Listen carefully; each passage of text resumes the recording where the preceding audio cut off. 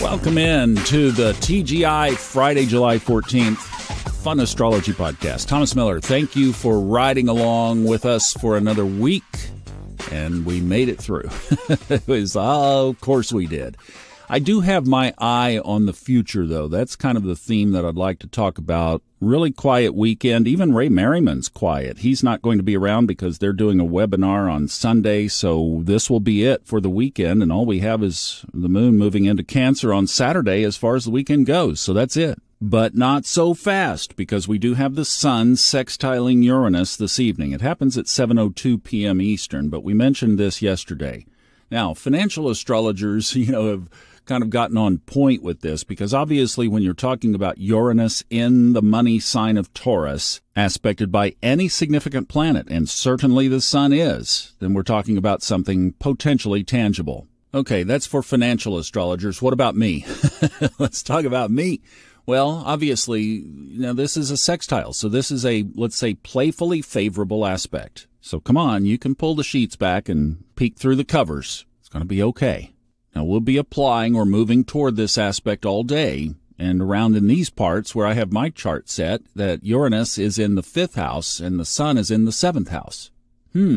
Wonder about relationships, and that could be of any kind, even one with your children, 5th house. And don't box relationship into domestic kind of relationship or partner, romantic relationship. A relationship is any kind of relationship where there is some form of commitment. So in other words, an employee-employer is a relationship. A landlord-tenant is a relationship. And parent-child, and of course, the most important relationship of them all, you've heard us say it several times, with your own self. That's right. So if something surprising happens over the next several days, just consider it something welcome that the universe is trying to work with you for your highest good.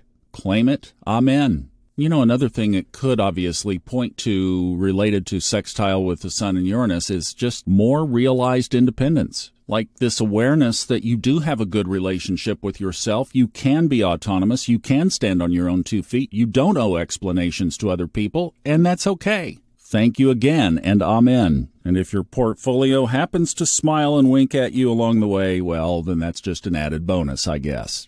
Now, let's talk about, for the rest of our time together, what's coming up? What's over the hill? Was out walking the other night, and I was just very untypical for me to do this during a walk, because usually that's very guarded time, but I was looking at some stuff on social media, and I was just led to, and I know why now. But several of the comments were just about all this cray-cray that's going on in the world right now. We had some posts in our Facebook group page, the Subconscious Mind Mastery and Fun Astrology Listeners Group on Facebook. It's a private group. Love to have you in there if you're not already. Just join by answering the questions.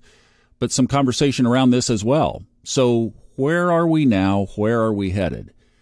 As we look over the hill, I updated the retrograde and eclipse link that's at the top of the funastrology.com website. I am going to mention a couple of these, but would be better for you to just go look at it and study it and absorb it for yourself, because throwing these dates around gets old after about 3 seconds. But we do have 3 planets already, 3 big outers that are in retrograde already, Pluto, Saturn, and Neptune, right? So that's already taken care of. Venus is next. That happens in about a couple of weeks. Chiron on the same day. It's actually on the 23rd.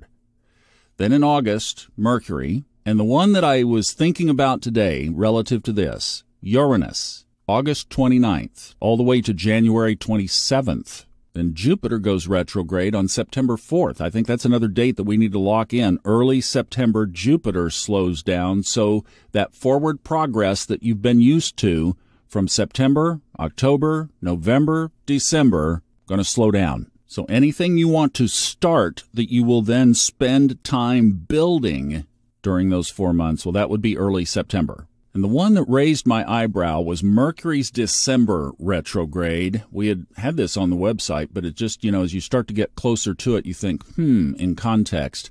Mercury will be in retrograde as we cross into the new year. Remember that midnight wherever you are, January 1st chart is the marker, basically the natal chart of 2024, and it's going to have Mercury in retrograde.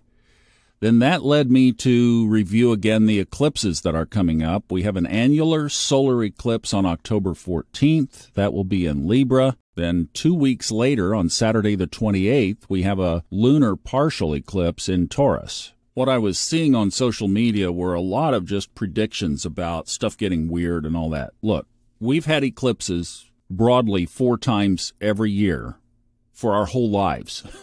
We're still here. So let's not get carried away. They are turbocharged new moons and full moons. The most direct, obvious correlation that I've seen is the argument that financial astrologers use that they can have an effect on a company's stock price.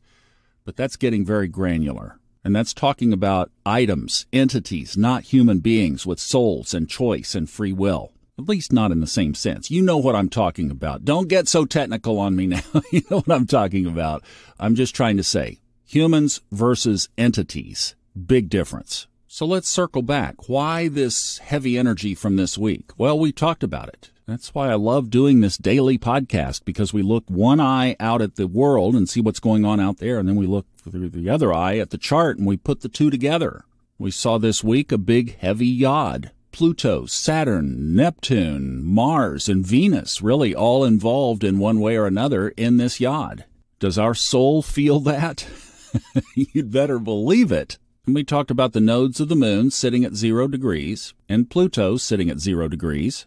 2 trigger planets, not insignificant ones. Mercury and Mars were at 2 degrees at the beginning of the week. They've moved off of those points now, but they were there earlier. So I would say if you've been feeling the wonk this week, don't fret. That's actually a good thing, because it means that you are in tune with these energies. That should motivate you to study astrology. We have 2 great courses. If you're not to the level of proficiency that you'd like to be, we have the 101 course, and then we have Robert Glasscock's horary course, and those are both on the funastrology.com website. I would encourage you, if you were feeling the wonk and didn't know why, get in one of those courses, because you need to learn how to do this so that you can look at the chart and go, okay, and then make choices accordingly of how you're going to anticipate and work with that energy. I hope that helps, and I love you so much.